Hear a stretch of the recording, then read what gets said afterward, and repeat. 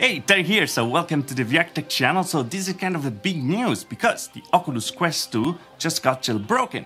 What does it mean? What is the jailbreak? And what should we expect from the future? Well, let's discover it in this video. Let's get into it.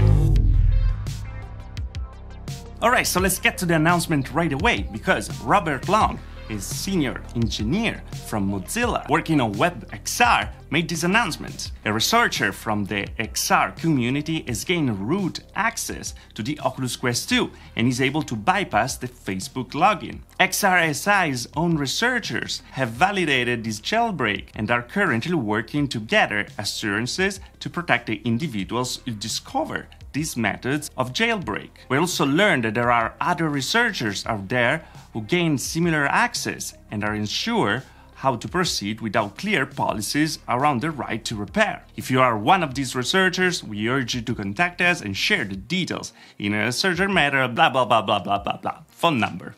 Alright, so this person, Mr. Long, actually put $5,000 bounty on this jailbreak. But let's get back a second and let's understand what is actually the jailbreak and why it's so important and exciting at the same time for the Oculus Quest 2. Because, of course, with the Oculus Quest, we are in a closed platform. That means that everything is controlled by Facebook directly and they decide what kind of software is going to arrive directly on the platform.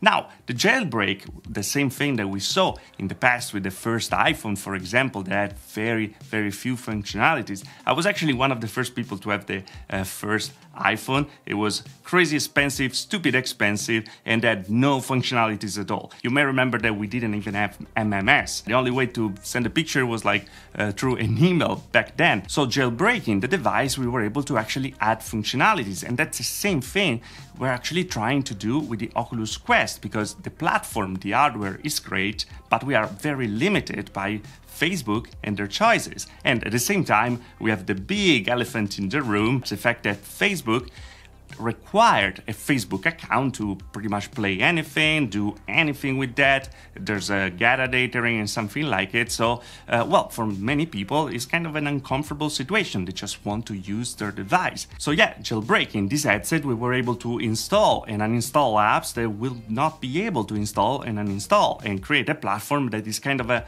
parallel to the platform that we have with Facebook on the same device. Parallel, not parallel. And also, by the way, adding functionalities to this headset that are kind of missing right now from Facebook. And also, if you don't know it yet, the Oculus Quest 2 runs on a software that is based on Android, so it's very similar to the same thing that we are doing, gaining the root access in our Android devices. So yeah, it was possible, and yet that happened finally. But now, why we're not able to install it right away? Why we're not able to actually do whatever we want with the Oculus Quest 2? Because, of course, they're trying to understand how they can put it out in the right way without getting, like, chased by Facebook in some legal wars or something like it. So they're trying to appeal to the right of repair, a law that is there to be able to actually repair your own devices by yourself, change pieces and stuff like it, without having the restrictions directly from the company. That's why it's called jailbreak. Because you actually have to get out of the jail created by the company who creates this product. Because yes, you buy the product, you use this product, but you don't really own it. Because in the moment that breaks, well, you can't do anything anymore with it. You just have to send it back to them and they have the total control of it. So appealing to this right of repair, you're able to actually modify your Oculus Quest in a legal way without getting banned with your account, for example, in a case as consumer, or in the case of them that they actually rooted the device, not being in very bad situation legally with Facebook. But anyway, guys, that was all. I think this is really refreshing to see things moving in this direction, because at the end of the day, of course, we have this situation where Facebook is very powerful and seeing a possibility where we can actually use this great headset even without a Facebook account, well, it's kind of enticing for sure. Now, of course, bear in mind that in the case we're going to be able to do the jailbreak, maybe you're going to also lose the access to the store and stuff like that. So maybe some people are going to really benefit because they're going to be able to install different software on there that is not not coming directly from Facebook. But anyway, for the regular consumer, it's gonna be better to just stay on the regular Quest, get the games and stuff like that. But again, it's great that we're seeing stuff moving over there. But anyway, guys, let me know what you think about it in the comment below. What kind of functionalities would you like to see arriving on the Oculus Quest 2? For me, top of the line will be the ability to use a Tether connection with it. So put just a little dongle and have a LAN connection to have even a better link. Probably using virtual desktop. That would be super interesting. But let me know what you think about it in the comment below and what you'd like to see over there.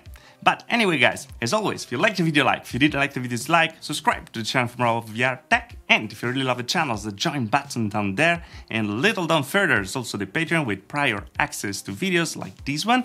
And at the same time, we have down there the t-shirt, sticker, mask 2020 item number 1.